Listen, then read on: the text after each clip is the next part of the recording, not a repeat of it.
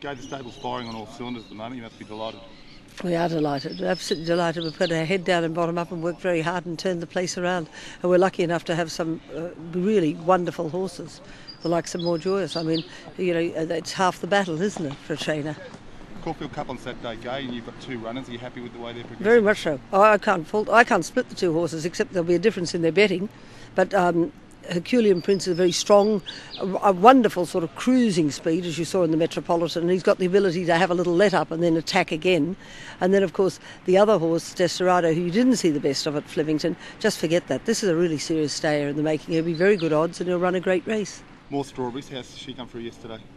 Oh, well, I think you just forget that run. You know, I think sometimes when they come straight down and they're coming into a new environment, they don't run sometimes as well as they should. Desperado is a perfect example. More Strawberries. She literally lost her chance when she missed the start, and then after 20 minutes got slightly pollux.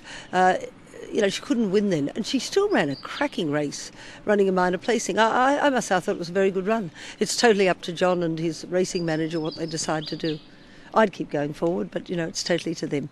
What would it mean to you to win a Caulfield Cup? Oh, well, like everyone, I'd love to win a Caulfield Cup or Cox Plate or Melbourne Cup.